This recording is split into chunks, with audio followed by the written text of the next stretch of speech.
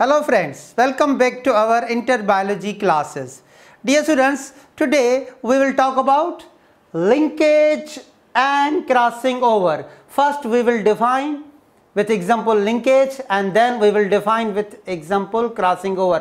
तो सबसे पहले linkage का definition. What is linkage? Linkage is the tendency of two or more than two genes to transmit together into the same gamete.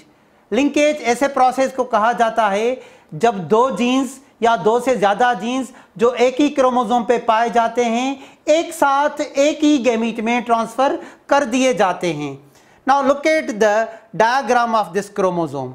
आपको एक chromosome का picture नजर आ रहा है. इस पे लोकस ए पे आपको जो कॉम्बिनेशन नजर आ रहा है जीन्स का वो है या एलील्स का वो है कैपिटल वी और दूसरे लोकस पे आपको जीन्स का कॉम्बिनेशन नजर आ रहा है capital B.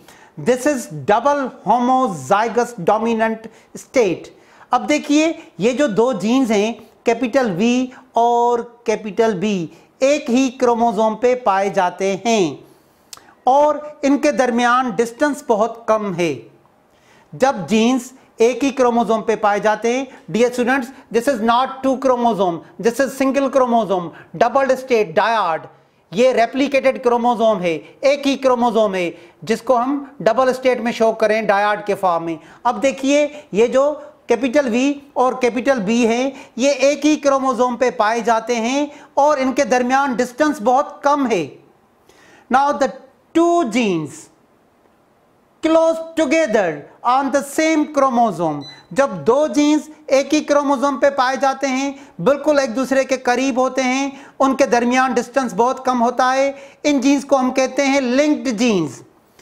These genes are called linked genes. अब जैसा कि ये एक ही क्रोमोसोम पे प्रेजेंट हैं और इनके दरमियान डिस्टेंस बहुत कम है तो क्रॉसिंग ओवर का चांस कम हो जाएगा और ये एक साथ एक ही गैमीट में ट्रांसफर कर दिए जाएंगे. Now linked genes inherit together into same gamete. Dear students, linked genes एक साथ एक ही गैमीट में ट्रांसफर कर दिए जाते हैं और याद रखिएगा linked genes will not follow the Mendelian law of independent assortment. ये मेंडल के लॉ ऑफ इंडिपेंडेंट असॉर्टमेंट को फॉलो नहीं करते क्योंकि ये इंडिपेंडेंटली असॉर्ट नहीं होते, एक ही गैमीट में ट्रांसफर कर दिए जाते हैं. तो दूसरा पॉइंट आपको याद रखना है लिंक्ड जीन्स के बारे में.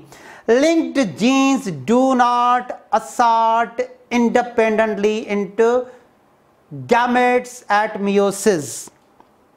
डियर स्टूडेंट्स, मैंने आपको Mendelian law of independent assortment पढ़ाया था. कभी कभी ये Mendelian law of independent assortment सही वर्क नहीं करता.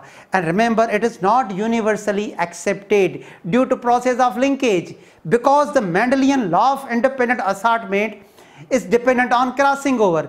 तो कभी कभी लिंकेज की वजह से Mendelian law of independent assortment का जो रेशियोज होते हैं डियर स्टूडेंट्स वो मॉडिफाई हो जाते हैं due to the process of linkage. मगर जैसा कि मैंने कहा कि Mendelian law of independent assortment depend करता है क्रॉसिंग ओवर पे. तो क्रॉसिंग ओवर में जो जीन्स पार्ट प्ले करते हैं उनको हम पढ़ाते हैं अनलिंक्ड जीन्स जिनके दरमियान डिस्टेंस भी ज़्यादा होगा और वो अलग अलग क्रोमोसोम पे पाए जाते हैं. अब देखिए मैं आपको अनलिंक्ड जीन्स के बारे में पढ़ाऊंगा. अब हम इस क्रोमोसोम के साथ दूसरा क्रोमोसोम पेयर करेंगे. ठीक है, दिस इज सेकेंड क्रोमोसोम. ठीक है dear students, died plus died, ये एक डायड ये दूसरा डायड हो गया टेट्राड. मियोसिस में पेयरिंग होती है. ठीक है, उसको हम पढ़ाते हैं सिनेप्सिस. अब देखें ये दो क्रोमोसोम हो गए. कैपिटल बी को देखिए और स्मॉल बी को देखिए.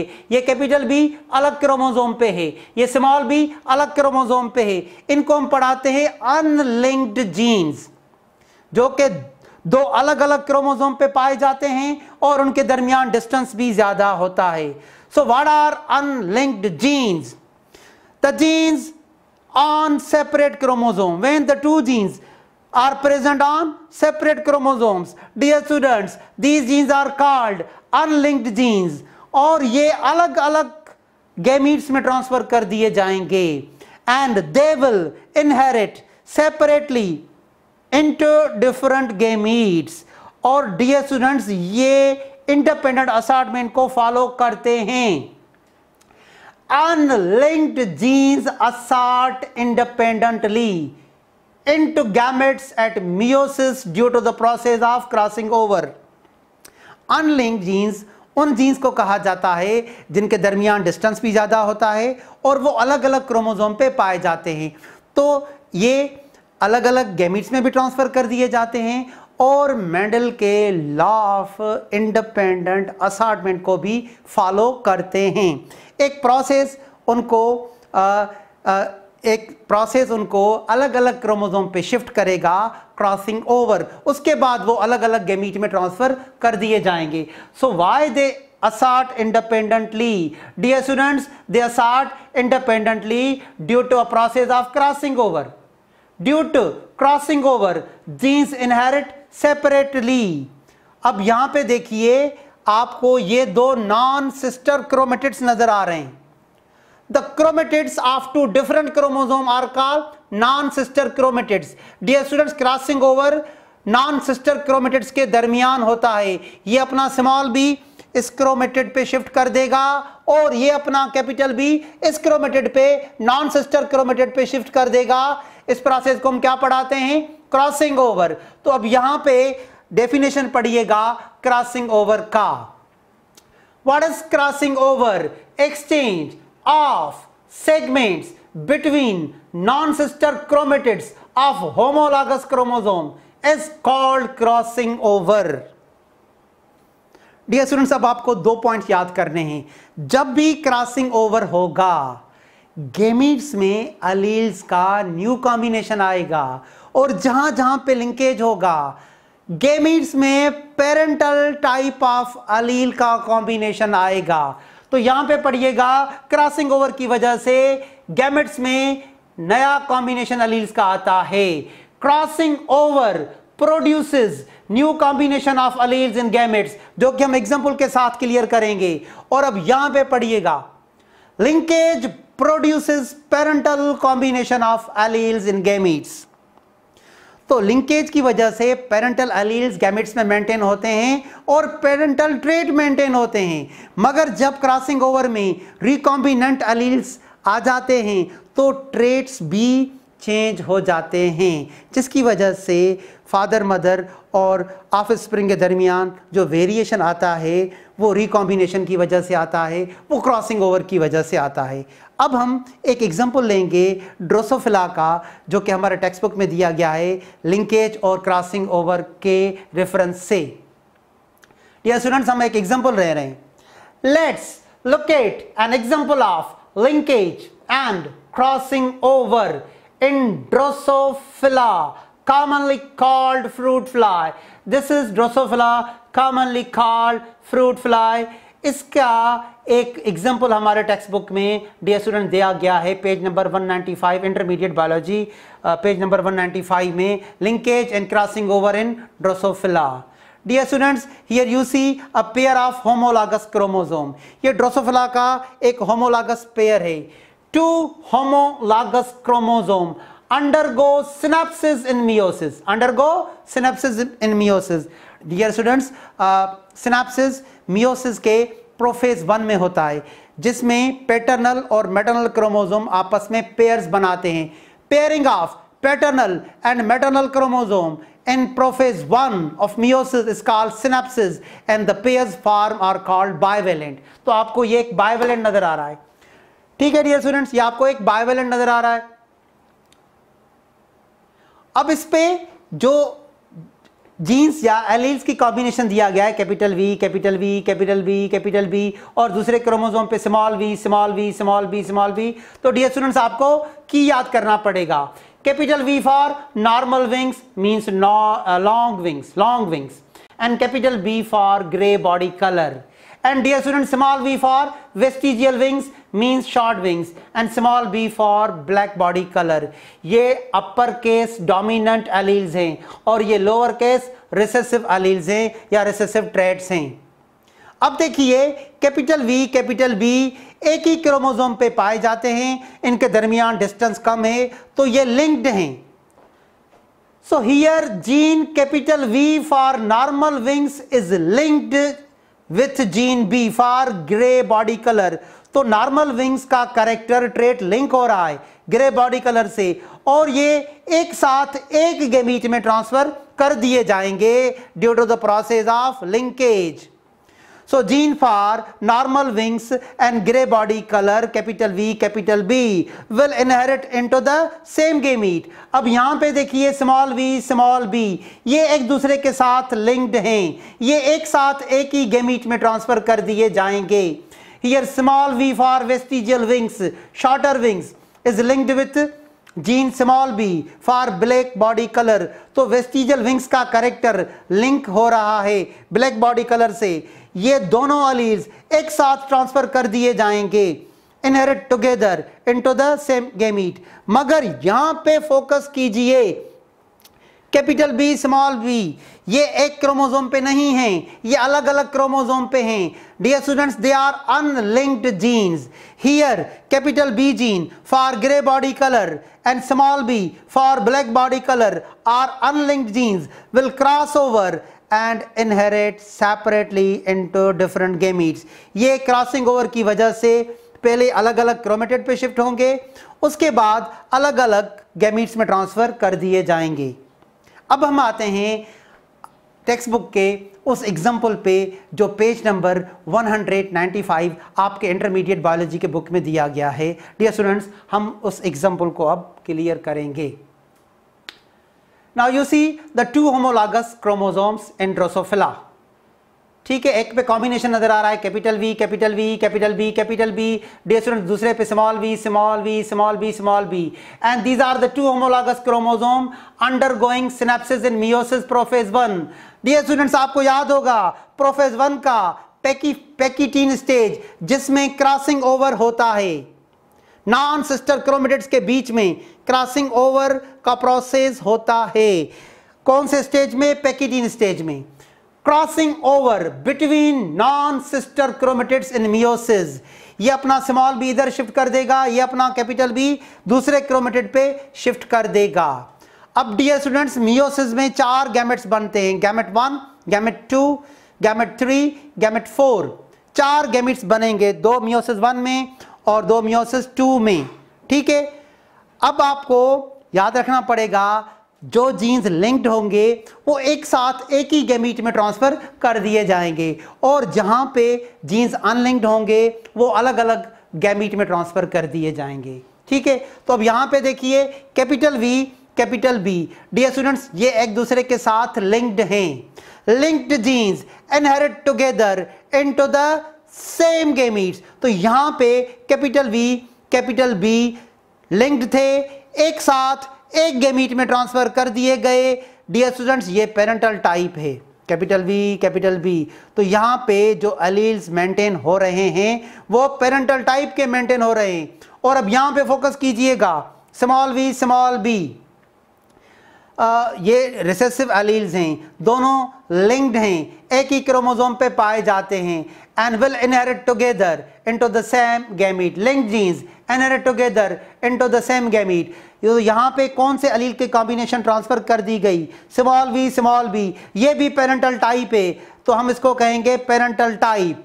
तो लिंकेज की वजह से पेरेंटल एलील्स गैमेट्स में मेंटेन होते हैं और पेरेंटल कैरेक्टर भी मेंटेन होते हैं। मगर ये जो डियर स्टूडेंट्स आपको क्रॉसिंग ओवर का प्रोसेस नजर आ रहा है, यहाँ पे कैपिटल बी दूसरे क्रोमोसोम पे है, अनलिंक्ड जीन्स है।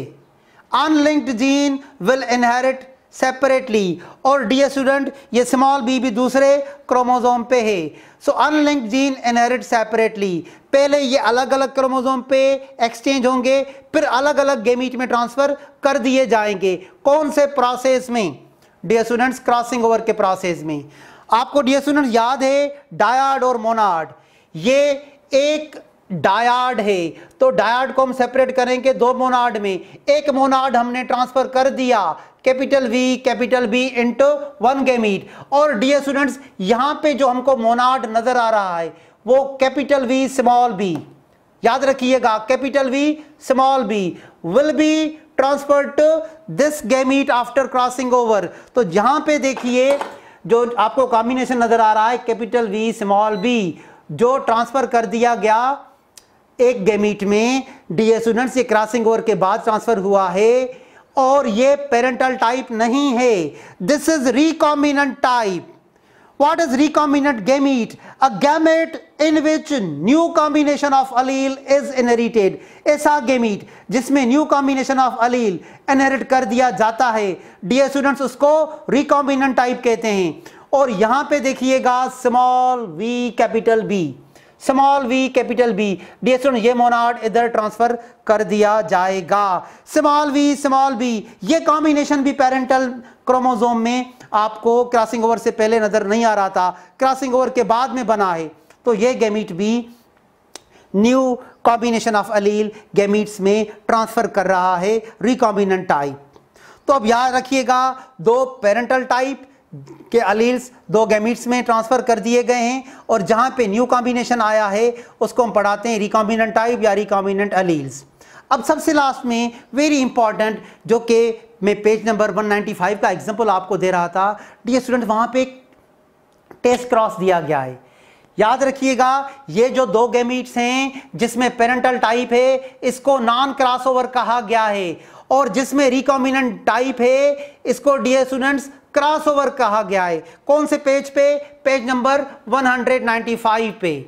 और वहां पे लिखा गया है linkage maintains parental allele combination in gametes and crossing over produces new combination alleles. Dear students, linkage parental type of combination alleles का maintain कर रहा है gametes में, और crossing over new combination of alleles maintain कर रहा है gametes में। तो ये है वो क्रॉस जो कि पेज नंबर 195 पे दिया गया है।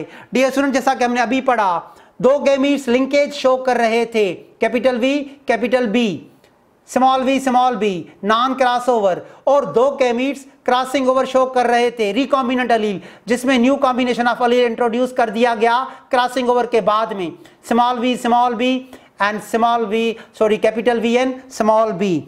तो याद रखिएगा इनका एक टेस्ट क्रॉस हमारे टेक्स्ट बुक में दिया गया है पेज नंबर 195 पे, test cross with tester fly homozygous recessive.